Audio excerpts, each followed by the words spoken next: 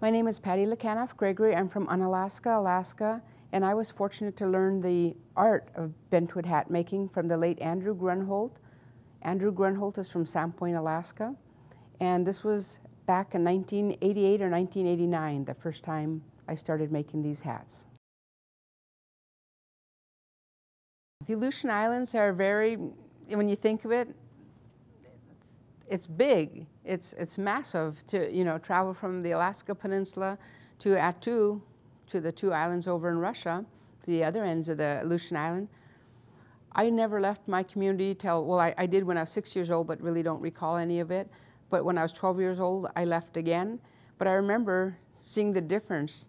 On Alaska, very mountainous, volcanoes, very beautiful, except for they were minus trees. So, but you could see, no matter which way you looked, you could see, there was not that interference of the trees. It's always windy, not always, but mostly. A lot of rain, but not, nothing that, we get tired of it. Not very much snow, which is really good. You can see the snow on the mountains, but again, a lot of wind. And it's just beautiful. Summertime when it's green, you don't want to be anywhere else. And if you get out of somewhere where it's not so windy, the leeward side, it's home. It grows on you. You smell the flowers. The wind's blowing from the west, where we're at in Unalaska. You smell the volcano. So it's really a nice feeling. Beautiful. The water. You could hear the water, the ocean. You could hear the surf. You could hear the rocks rolling from the surf, and then you hear the birds, and you hear the wildlife. And every now and then, if you listen, you can hear, and it's a whale. You're walking along the beach and, beachcombing, and all of a sudden here's this curious seal looking at you. And he's up there like, who's over there? And we're doing the same thing, like, what are you doing out there? And, my dad always says, clap for them. And, so we go like this, and their heads get taller out of the water. So it's really neat. And it's the quietness. And like I said, you could see forever, and smell the ocean, smell the flowers. So a neat feeling. The making of the hat was of course very important in our culture. The man would wear them out at sea while they were paddling in their kayak. But this art has been lost or basically put in a closet, in Smithsonian's museums all over the world. So nobody, knew anything about it. The generations grown up didn't know anything about it. So the late Andrew Grunholt decided, I have this idle time and I'm going to learn it. And he basically recreated everything, all the forms and jigs that we have for the hats. Everything, I accredit to him because we wouldn't have it. He came to Unalaska, started teaching at our school the first time in 1989, I believe, through the university, as well as in the high school. And it went over really well. The kids enjoyed it, so of course we brought him back the next year, and we brought him back 5 different times to Unalaska.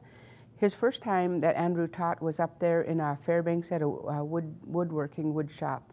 And so he did teach other people, adults, at that time. But just having the hats back in our Aleut region is really important because the kids are really intrigued with it, and so am I, because of course we don't have trees in the Aleutians. So where did they get the wood?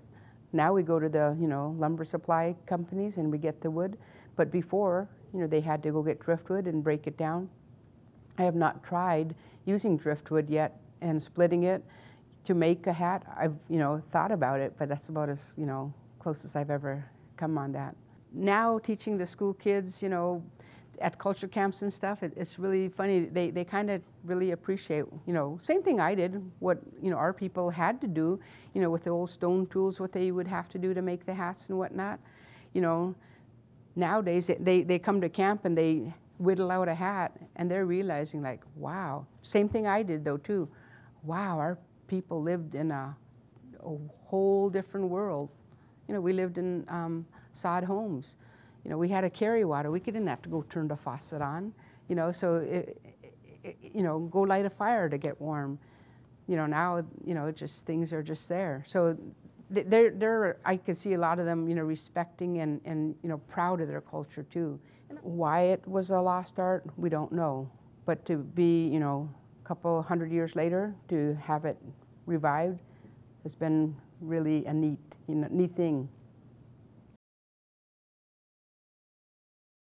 That was a powerful, powerful feeling to be able to look, you know, at that visor or chief's hat, to know it was made by, you know, one of my ancestors, you know, 100 years ago, maybe more. And just to look at the workmanship of it, the carving on the inside, we were able to look up on the inside of the hat to see how it was carved out, to see how the chin ties were, how the back brace was on there. And we also got to see close up.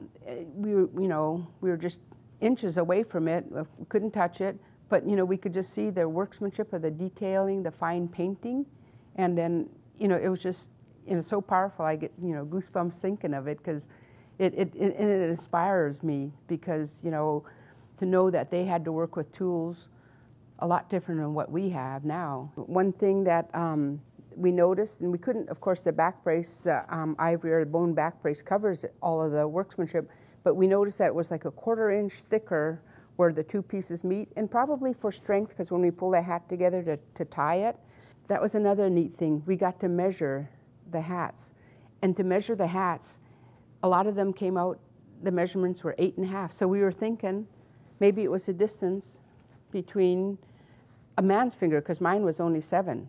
So maybe a man's finger, the two side supports were 8.5, and then even the center line was 8.5. And the center line didn't go all the ways back. I had my center line, how Andrew taught me, to make that center line go all the ways back to the very back of the hat. But looking on the inside of that, it only went to 8.5. And so now I'm chopping mine off, because I looked at that, you know, piece of art and was very amazed by it. And another thing was, and we still didn't know this, Andrew didn't know it before he passed, is we groove ours to make it bend.